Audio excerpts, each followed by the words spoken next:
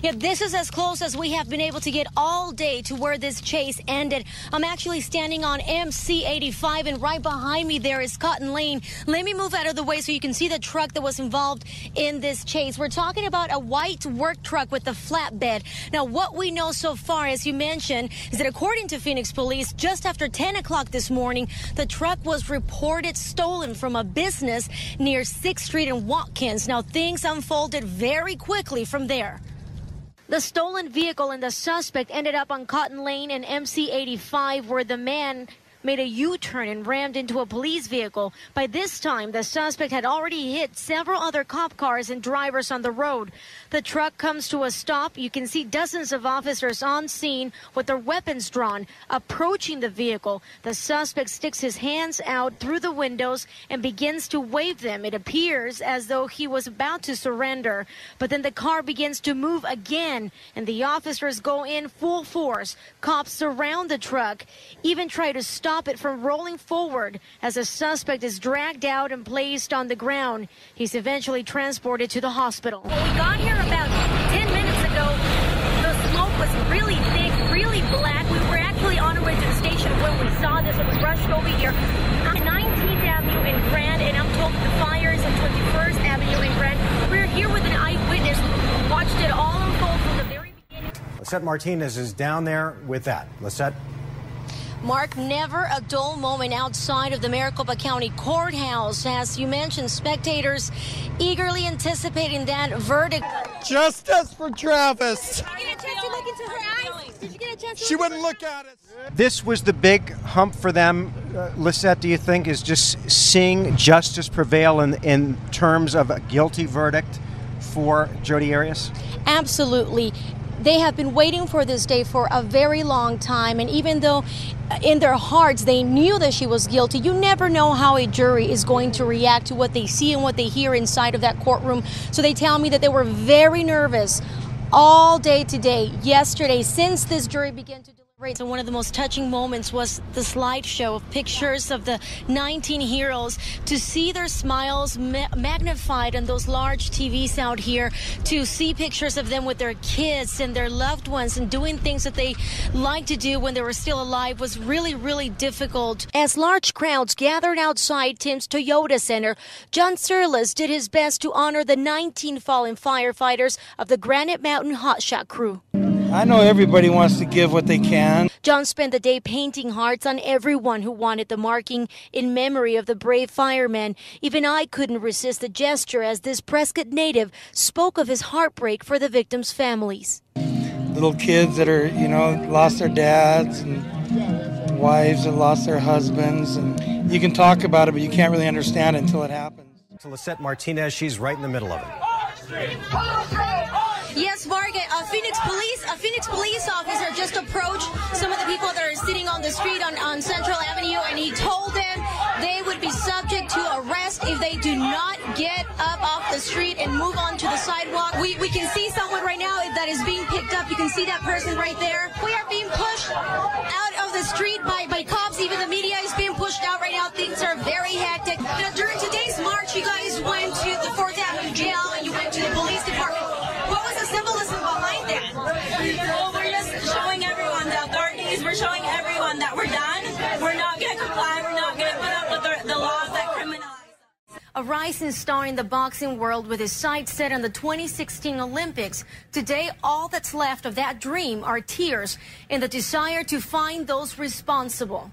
It hurts me so much. They have destroyed my life. I was always with him. He was my baby, my son. He was different than everyone else. One of the youngest victims, a 3-year-old little girl, is out of surgery tonight and recovering here at Maricopa Medical Center, surrounded by her family. A family that has had to split their time between 3 different hospitals to tend to their loved ones as they prepare for funeral arrangements.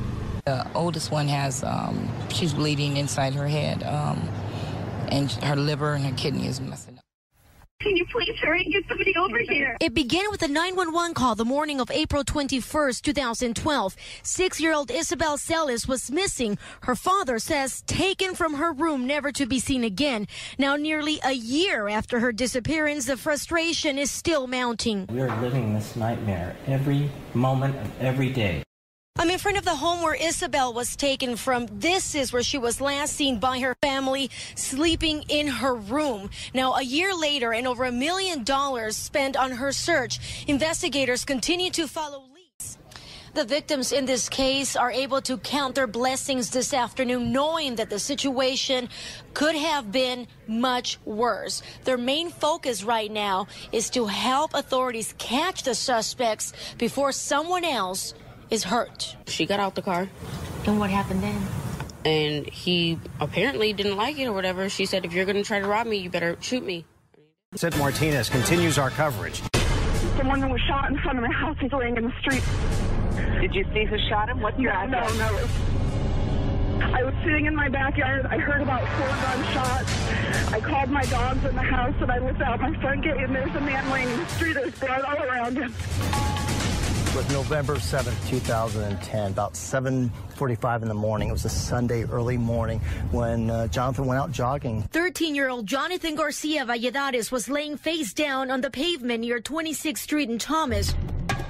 Frantic neighbors rushed to his aid, but it was too late. He was already dead. He's not reacting. He's lying in a pool of blood that's running down the street. According to his stepfather, Jonathan made a call to him just minutes before he died. He was out jogging in the neighborhood. The teen had recently showed an interest in losing weight. He was always looking to have fun, looking to do things, wanted to be outside, wanted to play. He was very outdoors.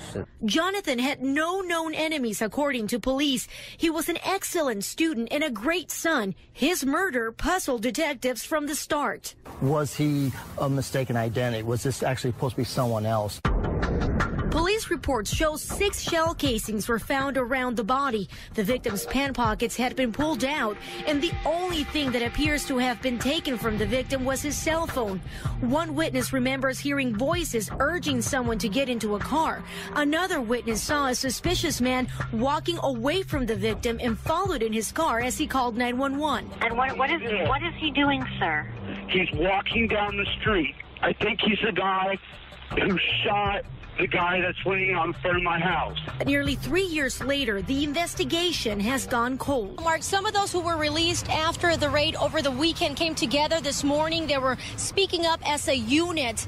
They say that those who are being federally charged and are behind bars still are not the only ones who broke the law.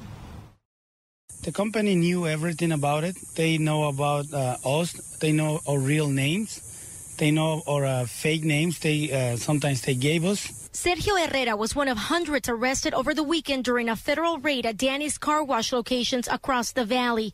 The undocumented immigrant was detained and later released after talking to ICE agents about how he was able to get and keep a job with the company for more than 8 years. Then they give us papers, so they give us the specific information we need to work with the company. Like what? Well, we're talking about the social security numbers and the fake IDs and stuff like that. Herrera says the matter was handled very quietly within the company and upper-level executives, mostly using a third party. Right now, I'm at the Levine District Office. Behind me, you can see a bus yard. Let me move out of the way so you can get a better look. This is where school buses park when children are at school. This is also where that 4-year-old boy was found after his teacher reported him absent. Video showing 4-year-old Floyd Smith alone on a school bus outraged the community. Then 12 News uncovered even more concerning video of transportation staff at Levine Unified School District behaving badly. A bus driver caught allowing children to perform spec checks, and another driver left the driver's seat unattended with the motor running. But come Monday, things are going to change. Okay, so what we're going to do is we're going to start the bus and we're going to try to simulate a failure. Eric Kissel is the new transportation coordinator for the Levine School District. He's implementing the child checkmate system, which gives drivers 30 seconds to get to the back of the bus after a stop. If we were to step off the bus and just walk away, Now the system's going to alert, audibly outside. To avoid setting off the alarm, the driver must follow protocol.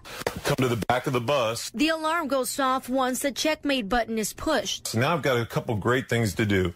I look for any children that may have fallen asleep or stayed behind. Security cameras have been upgraded on the buses, which will also be equipped with a GPS system that will track the driver's actual route versus their intended route to ensure children like Floyd aren't dropped off at the wrong stop. A new electronic vehicle inspection reporting system will also be installed. We can actually know that they physically went through and did all their pre-trip inspection.